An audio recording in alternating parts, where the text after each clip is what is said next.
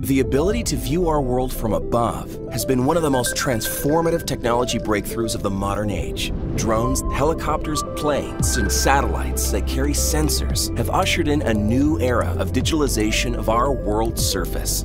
Worldview captures critical sensor data from the stratosphere for our commercial and government customers via our online portal to interpret, gain deeper strategic insights, and make informed decisions. Top use cases include asset monitoring and inspection for commercial companies in sectors like energy, agriculture, transportation, and ISR for government entities. Any government, enterprise, or even media data requirement that demands persistence, high resolution, and on-demand tasking is perfect for Worldview.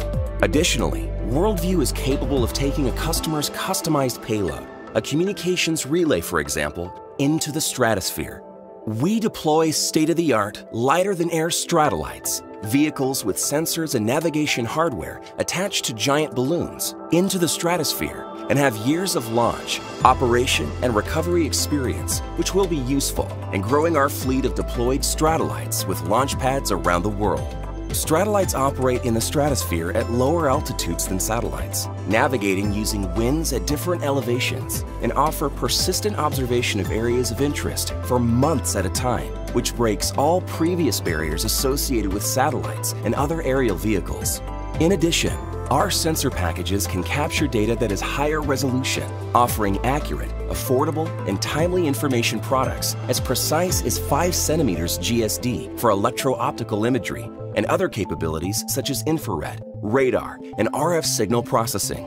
We are regularly launching stratolites around the globe to capture valuable strategic intelligence for government entities and enterprise companies of all types engaging in asset monitoring, inspection, progress tracking, and real-time, event-driven ISR. With Worldview's online platform, our data capture capability is available for on-demand tasking with an intuitive scheduling interface based on craft availability.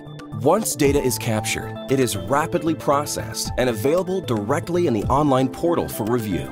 From there, data can be viewed, downloaded, and compared to historicals, and customers can also leverage our growing, extensive selection of market-specific tools and analytics. Customers can work with the data, notate it, save snapshots, and easily save selections into a report that can be downloaded or sent to key stakeholders.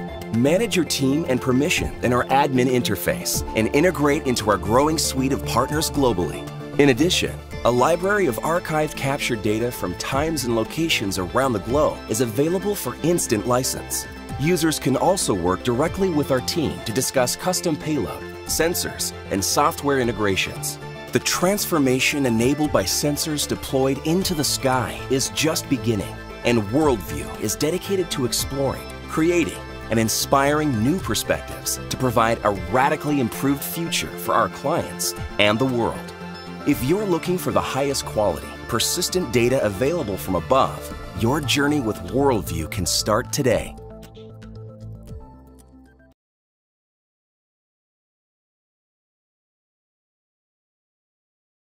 Worldview is a stratospheric exploration company, and we are taking advantage of this completely underutilized area of the stratosphere to do incredibly new things with weather forecasting, communications, remote sensing, things that you might think of are the territory of low Earth orbit.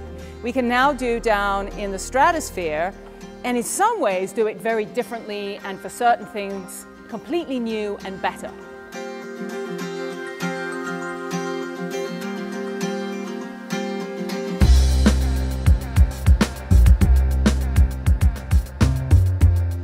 Myself and our chief pilot, Ron Guerin, will be flying the first test flights, and we're not quite there yet.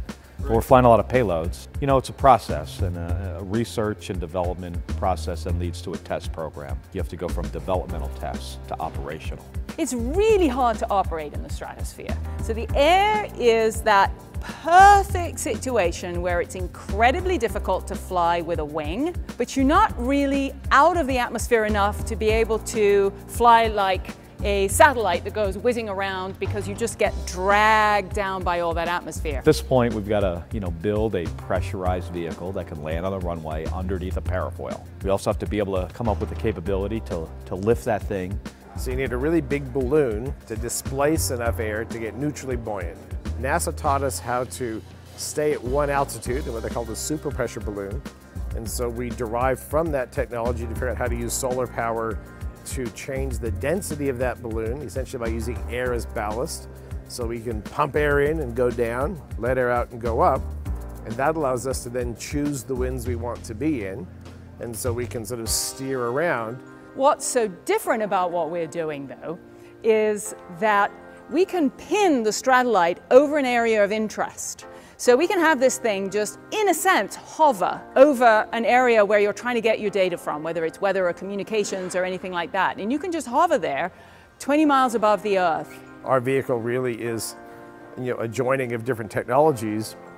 And then what's really cool is that we use the existing infrastructure around the Earth. So we use GPS satellites to know how high we are and which way we're going. And we use communication satellites to send commands and receive commands and get that data back and forth. And so without all of that other tech infrastructure around us, we couldn't do what we do. So it's really enabled by a whole host of different technologies. We're figuring out, how to land well under a parafoil, how to navigate, with this kind of system, how to build a fly-by-wire system for a parafoil to land at a specific target on the ground. And we're going to give people the opportunity to see the planet like I got to see it as an astronaut. I remember the first time I launched in the space shuttle, Mach 15 going uphill, looking over my shoulder and seeing the Earth as a big round blue ball. It's just fascinating. Kind of changes your opinion of the planet and your perspective of living on this round planet in the blackness of space.